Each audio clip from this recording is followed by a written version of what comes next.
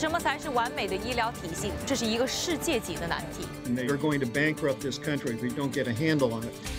在价格、质量、方便度之中，我们到底要如何权衡？美国现在医疗体系真的是有点太复杂了。美国真的就是看病的天堂吗？我是一佳，将和你一起揭开美国医疗体系的神秘面纱，共同寻找医改的良药。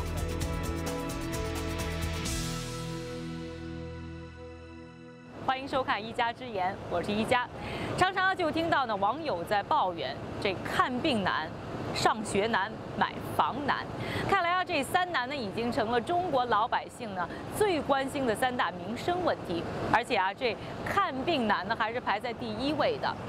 最近啊，我看到一份2014年的中国民生调查报告，那上面的数据就显示啊，有77.3%的受访者是认为呢，他们支付的医疗账单没有给他们带来呢应有的医疗照顾。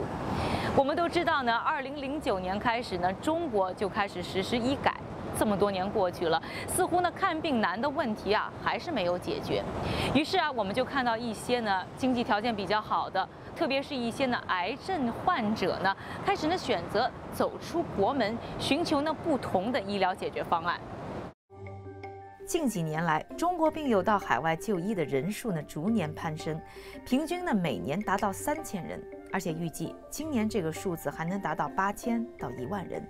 其中1半病友的目的地就是美国。由于这个群体越来越庞大，在美国涌现出了一批呢服务这个人群的中介机构，还出现了一批为病友提供帮助的非营利性组织。其中位于德州的光研社就是代表。该社的理事长邓福珍是德州一所大学的一名教授。2002年，他被发现患有乳腺癌，经过治疗基本康复。但在1年的治疗过程中，他深深地体会到了癌症病患需要的心理支持，以及美国医疗程序的复杂。大病初愈，就成为了光研社的一员，并开始为英文不好的华裔病友提供帮助。就在那个时候，我就找到光研社。那光研社呢，他们也开始帮我。那等我自己治疗完以后，那我就想说，我有时间哈，那我也来帮忙其他的癌症病人。最近您特别的忙啊，能介绍一下，就是您上个星期六接到来自于中国的病友，他们看病的情况如何？就最早是跟我们联系嘛，哈，他是透过这边已经在这边治疗的一个病友的家庭，然后呢认识我们，就开始跟我们联络。所以就刚好礼拜六，就说我们可以去，因为第一次来，他们也第一次出国，所以英文也不行，然后也不知道这边到底怎么回事，所以我们就去接机。然后呢，虽然 Anderson 是有中文翻译，但是就是说你完全开始第一步都不知道怎么办的时候，那我们光研社就是说会帮忙做这件事情，帮他们陪他们在开始的时候这样子。那这些病友一般是通过什么方式知道我们光研社呢？目前我们最大的那个他们知道的资讯是大概是从病友，就是已经在这边接待过的哈，来过这边治疗回去的，然后呢，他们就这样辗转就知道有光研社。光研社从2012年开始就已经接待了上百个中国病友，但其实呢，这只是呢每年来到美国看病的中国病人当中呢非常小的一个部分。那是不是呢来到美国看病就真的这么好呢？我在美国已经生活了很多年，我身边呢也接触了非常多的来到美国上学、工作的中国朋友。其实啊，更多人呢还是喜欢的每年在假期的时候回国去看牙、去体检。我自己呢每年回国的时候也会带来大大小小各种各样的一些药物。现在啊，大家看到呢只是我刚刚的整理后的一些药品。原因呢只有一个，就是美国看病太贵了。那它到底有多贵呢？印象最深刻的一次就是我12年刚来美国7月底吧，然后上2个月学，在一次打球的过程中把脚给崴了，然后崴得特别严重，然后那天还是星期天，所以说呢，你要想去医院的话，必须要挂 emergency 的号，就是要挂急诊，然后反正我当时一套全部看完下来，账单一共是算了我1700多美元，我当时就懵了。就是感觉你崴了个脚，你花了1万多人民币，但是这个事情在国内是根本不可能发生的。像我那个时候可能半夜发烧，那我因为我知道去 ER 就急诊室是非常非常贵，所以我就硬是撑着忍着，然后到了就是等到就是白天的时候，我再去看 clinic 门诊，我是做个胃镜而已，它的 bill 是大概1万多块。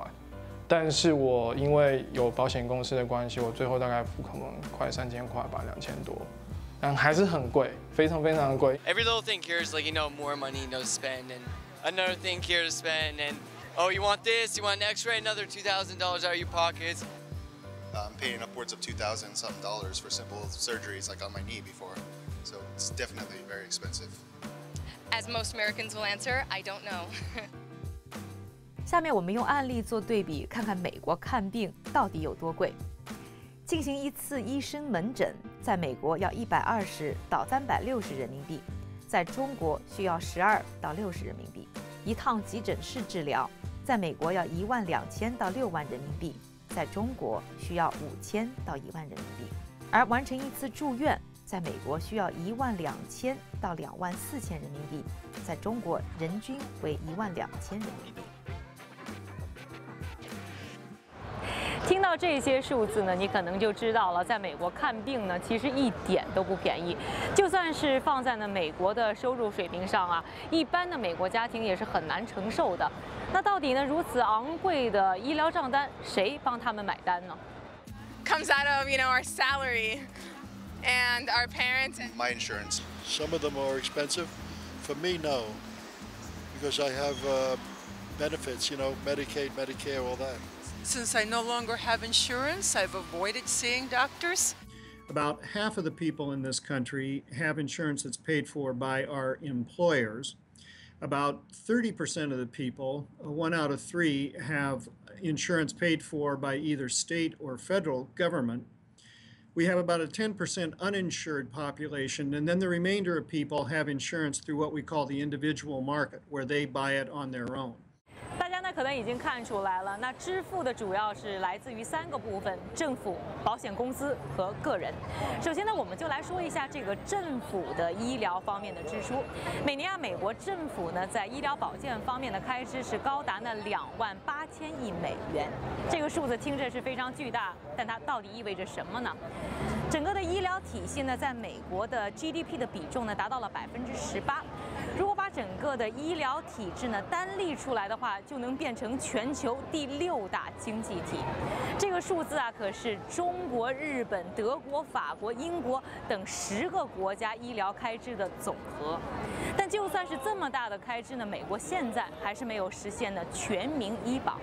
而就是在奥巴马呢医改之后呢，依然有3100万的美国人没有医疗保险。那这么大一笔钱又花到哪里去了呢？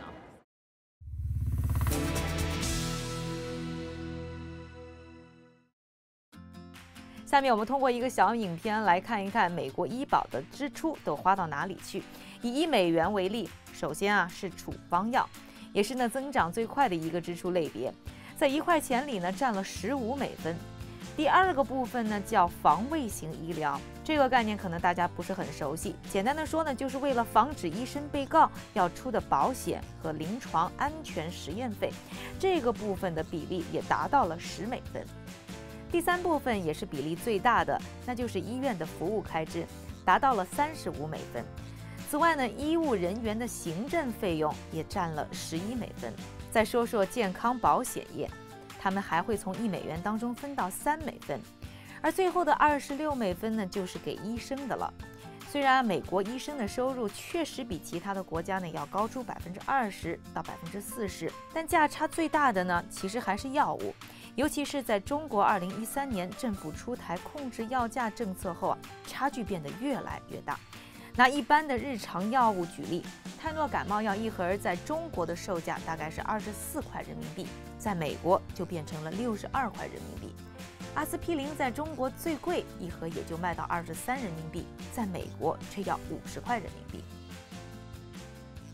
More specifically, drug is more expensive in the States. Why so? One is that the United States market allows manufacturers to charge pretty much what the market will bear.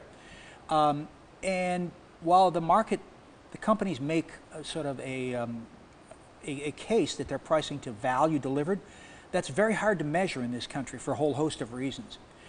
So basically, it turns out that the United States winds up being the place where companies make up for what they are unable to earn in countries like Western Europe, where there are much more rigorous regulations around pricing and profitability.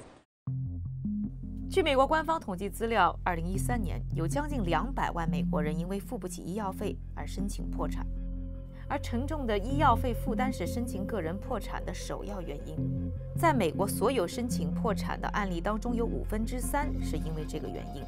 但是更可悲的是，这些因为医药费而申请破产的人，也不完全是没有医疗保险的人。美国的医疗保险项目繁琐，简直就像个迷宫。美国人呢，每个月呢，在医疗保费上花的钱还真不少，少则呢上百美元，多呢，比如说一些好的险种要上千美元。而美国政府呢，每年呢在医疗上开销呢也是巨大的。但是花那么多钱，是不是就意味着看病方便呢？这里呢说一说我第一次呢在美国看病的经历。那还是我大学第1年的时候，那突然发烧感冒了，结果打电话发现啊，不能马上见到医生，得预约。2、3天以后呢，见到医生的时候，我病好的也差不多了。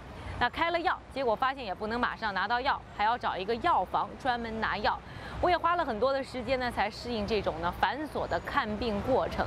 那现在呢，宁愿自己多准备一些药啊，也不想的有一些小毛病就跑医院。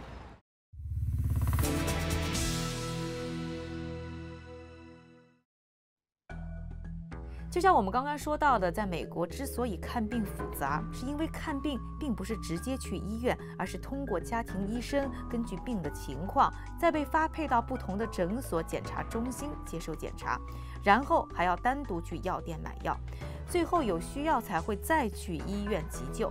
每一个环节都是分开的，虽然责任更加的明确，但接受一个检查需要预约，等结果才能有对策。对于病患来说，是治病而不救急。不光只是说他们像这些国际来的病人哈，他们也是有时候搞不清楚这医疗怎么运作。不要说他们搞不懂，我自己现在有时候陪他们去帮他们去了解，我都觉得像美国现在医疗体系真的是有点太复杂了。就是有些时候，甚至你做一个简单的检查，最后从头到尾，从一开始的 doctor office 的 visit 到 make appointment， 到最后你看到结果，可能要等上1个多月以上。这个东西在国内可能顶多就是1星期就出来了。Yes, there's a lot of red tape. It's not the first time that I dealt with this. There was another doctor that my mother sees that she recommended him highly. Same exact issue. If you don't have an appointment, you miss an appointment, you have to wait a week or 2. By then, something else could develop. It's a pain. And you can be in excruciating pain, bleeding out your ear. They're not going to see you tomorrow. They're not going to see you in 3 days. They're going to see you in 3 to 6 weeks. 虽然啊，大家都有很多的话呢要吐槽美国的医疗制度，但是啊，我们还是看到像刘翔、像3星集团的老板这样的明星企业家，甚至啊还有一些隐姓埋名的政客，千里迢迢赶到美国来看病。那他们又到底是图什么呢？那既然说语言又不通，然后行动又不方便，那为什么这么多的病友还要千里迢迢到美国来看病？你觉得到美国来看这些非常严重的癌症的优势在哪里？蛮大一部分的人都是在国内真的是已经没有办法啊，或者是说很多都是已经是国内医生已经跟他讲了，好像我们只能做到这个地步了啊，然后他们就想到说，可能美国可能这边还有什么方案，还有什么法子啊，跟国内医生讲的不一样。那所以他们愿意就是花大笔的钱，也愿意来这边试试看。这些病友有时候跟我分享，他们觉得说，在美国这些医护人员他们很感动啊，觉得就是这些医护人员对病人的权益非常尊重啊，然后呢，尤其病人的隐私非常尊重。就像昨天，我觉得那个病人虽然已经2年多，几乎也现在不能治疗，他的主治大夫就特别就在下班的时候过来看他，然后他主治大夫就跟他讲说，我一直在惦记着你，所以我今天特别先来看你一下，就这样。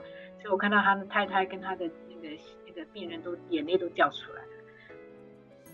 美国医院的人文关怀给前来就诊的病患呢，送来了病痛当中的温暖。但是在美国治病的效果是不是真的更好呢？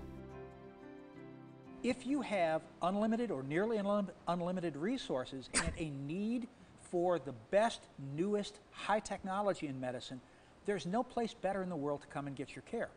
You need to have a lot of assets. If you're famous, you're a wealthy business person, you're a famous athlete, you're a famous musician or actor, so money's not a concern for you. The United States is a great place to go. If you need, because you got an unusual disease and you need this new cutting-edge technology, it's all available here. The problem comes if you're not one of those people.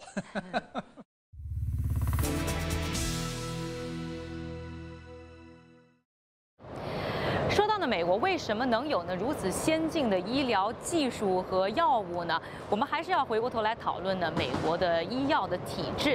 那我们就以呢药物为例，在美国啊，我们之前也提到过了，政府呢对于药品的价格是没有管制的，也就是说药厂想怎么收费都可以。所以呢，常常能够听到啊上百甚至上千美金的一颗的药物，使得呢这些呢制药公司就很有呢经济动力去对于新药、难药进行开发。不过虽然啊技术开发的是不错，但是呢美国的基础医疗呢其实做的也并不完美。那根据一些民调显示啊，美国人当中对于呢医疗体系的满意度呢还不到一半。从尼克松开始啊，政府就在考虑如何对于医疗体制呢进行改革。但直到呢奥巴马上台之后呢，才拿出了这一份奥巴马医疗改革。而对于这一份呢改革呢，美国人又到底是怎么看的呢？我们去听听看。As soon as I signed this bill, the core principle that everybody should have some basic security when it comes to their health.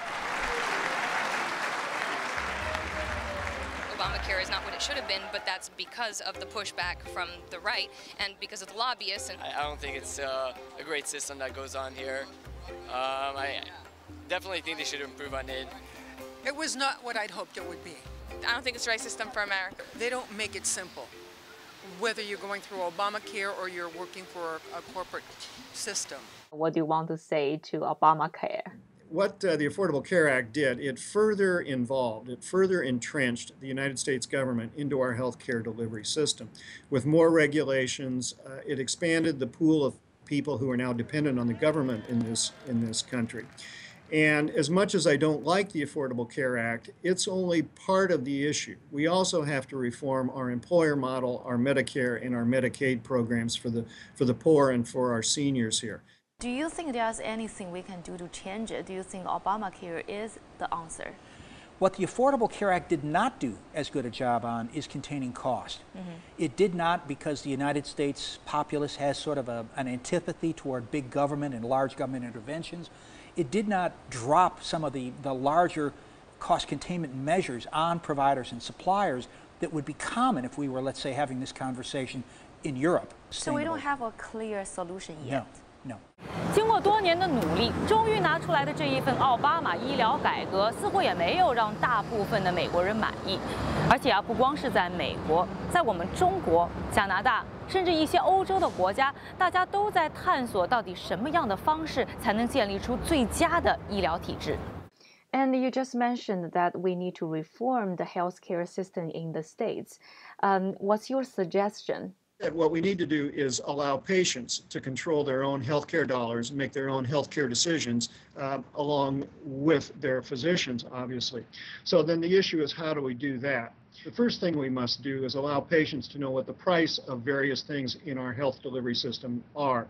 We also need meaningful reform to our two government programs, or three now: Medicaid, Medicare, and now the Affordable Care Act, or Obamacare. We need meaningful reforms because those are open-ended sort of entitlements that are going to bankrupt this country if we don't get a handle on it. Let me explain. There are no magic bullets for healthcare. There is no country in the world that completely solved the problem. As a good friend of mine likes to say, every healthcare system in the world is always in crisis. And it's always in crisis about cost and quality and access. Those are the three things that really bother people. You can optimize for two of those, but not all three at the same time. So you can get your cost and quality right, but if you do that, you wind up restricting access. You can make a healthcare system accessible, but normally have to compromise on quality or cost to make that occur. So you're always pushing 作为常年对比和研究中美医疗系统的 Kim 来说，他反而认为中国走向正确的医改道路指日可待。So you're always pushing, and it's popping out in different places. There are no magic answers to this. But I think the idea of trying to optimize between the best of the private market systems that existed in China in the 80s, 90s, and up to the first part of this decade, and the better things that happened, let's say, earlier, is the right way to go forward. I'm very encouraged by what I see happening in China. Yeah? Yes, I am. 关于到底什么是最好的医疗体制呢？其实已经争论了很久。有一派啊是认为呢应该实施全民医保，也就是说呢100%呢由政府来负责。另一派呢则是认为呢应该呢把市场放开，由市场来决定到底什么对我们是最好的。我们也知道呢医疗体系呢非常的复杂，要平衡的利益方很多，除了我们病人自己，还包括呢医院、药厂、保险公司和政府，而且呢每个国家的国情也并不一样，所以很难说用一种方案呢就适合每个国家的医疗体制。我们今天呢也只是想通过美国呢和大家呢做一些探讨，给大家一些参考。下一期的一家之言呢还会继续呢通过一个新的角度和大家聊一聊您最关心的话题。